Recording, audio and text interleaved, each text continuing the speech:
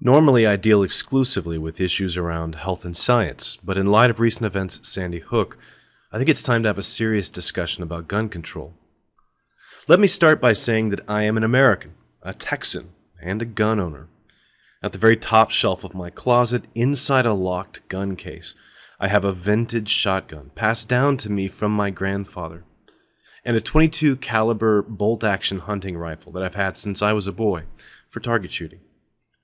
I would hate to lose either gun because both have an emotional tie for me. I live in a personal gun culture here in Texas where concealed carry classes are a thriving home business, where in my youth every pickup had a rifle rack, and where hunting is more popular than soccer. When it comes to gun control, it's very hard to find any common ground. Everyone seems to have a strong opinion. Rather than my usual ranging discussion, I'm going to focus in on one issue per video. I'll be taking a look at published, peer-reviewed academic papers along the way, and presenting both sides of an issue before I offer my own commentary. Comments, as always, are completely open. Please respect that people may have different views than you, and while few people are likely to change their minds on this issue, I hope we can at least uncover what the real facts are around gun control. This first video centers on the Second Amendment to the U.S. Constitution. I apologize to my non-U.S. viewers, but the Second Amendment is where any discussion of gun control in the U.S. has to start. The founders of our nation wrote, "A well-regulated militia, being necessary to the security of a free state, the right of the people to keep and bear arms shall not be infringed." Each and every word has been scrutinized, analyzed, and written about. What does it mean by well-regulated militia? Does that mean we should only have armed troops? Why does it then say the right of the people to keep and bear arms? What did the framers intend? Let's take a quick step back to pre-Constitution legal tradition, with the English Bill of Rights of 1689. Dutch Protestant king William III invaded and routed the Catholic King James II. In 1689, William met with the English Parliament and worked out a Bill of Rights that included protections against disarming Protestants. This was seen as a way of preventing future Catholic minority rule, but it also provided for equal footing in sectarian disputes, conflicts, or riots. This was important to peace and stability, since there was often no formal police force, and borders or walls were guarded by conscripts or volunteers. An armed populace was essential to keeping the peace and maintaining political stability.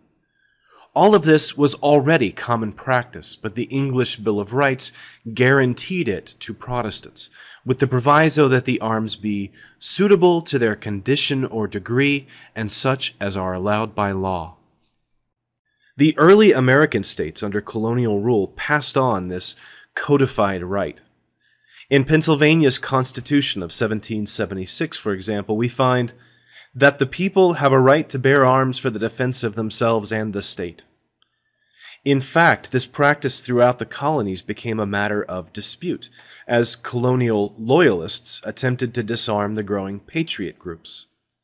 During and after the Revolution, state militias of volunteers with their own weapons played an important part in tipping the balance of the war, and also in suppressing the unrest that came afterwards.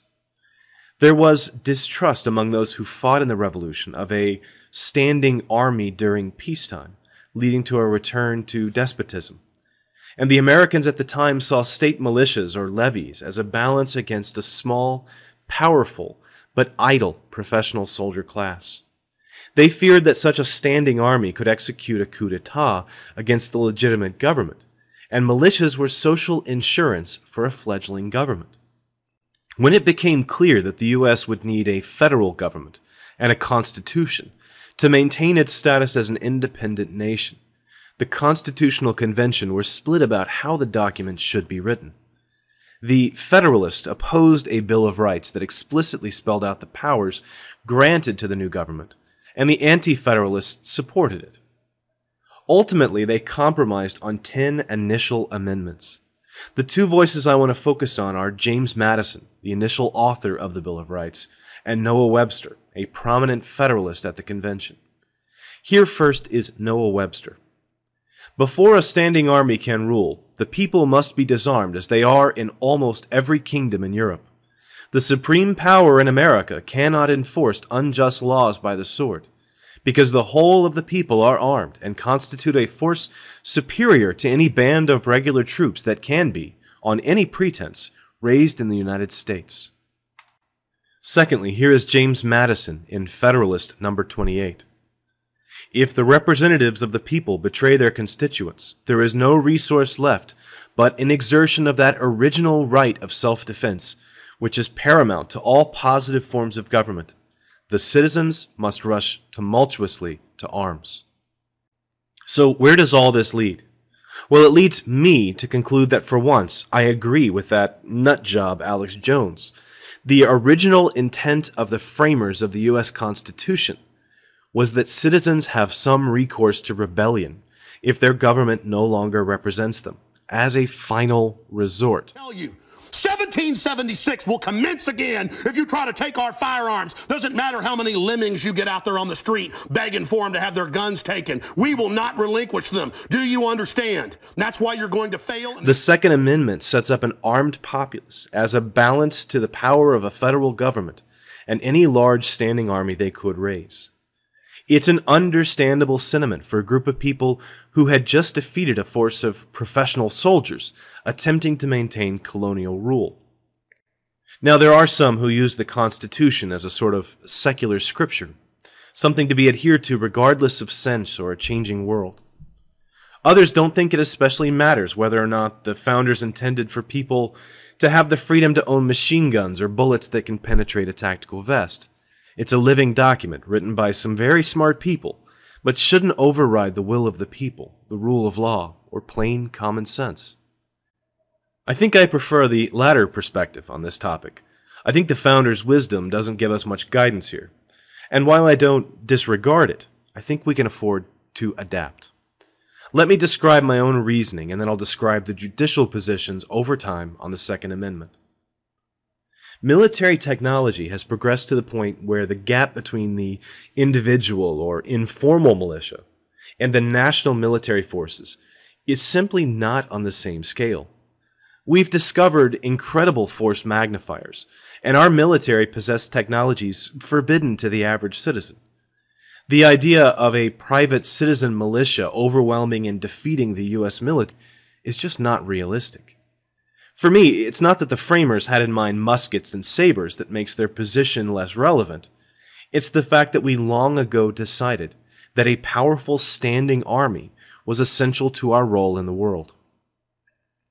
Hamilton imagined a U.S. military that was small and assembled only during wartime, but one that could be easily overwhelmed by popular opposition.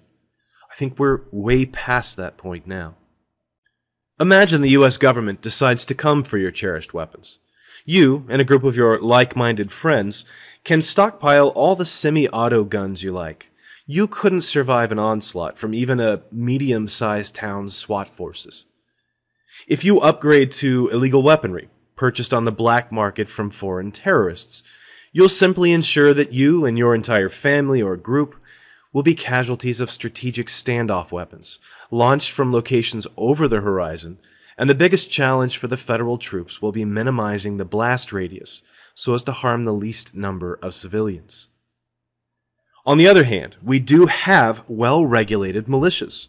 We call them a National Guard, state troopers, police, sheriff's offices, and so on. These are the non-standing armies of armed citizenry, and they probably outnumber the active federal military, especially when local law enforcement are included.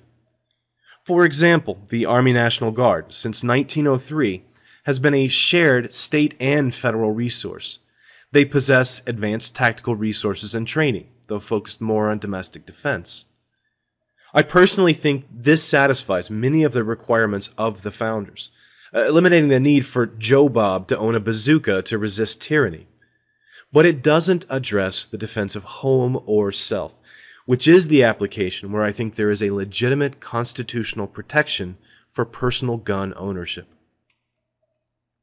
Surprisingly, the Second Amendment generated little controversy for almost 100 years. A period ended with the first Supreme Court case, U.S. versus Cruikshank in 1876, which dealt with the Colfax Massacre, an armed confrontation between a mob of white militia and former slaves defending a courthouse from a takeover in the wake of a disputed state election. The court took the important position that the right to bear arms wasn't dependent on the Constitution. It was an innate human right, and the Second Amendment merely prevented Congress from interfering in that right. This principle has guided Supreme Court decisions. The right to self-defense is not a right granted, but a right possessed inherently, which may not be abridged. That principle has led the court to the modern day to side in favor of the inherent right of self-defense. However, the legal principle of self-defense has become divided into two parts: the personal right and the collective right to self-defense.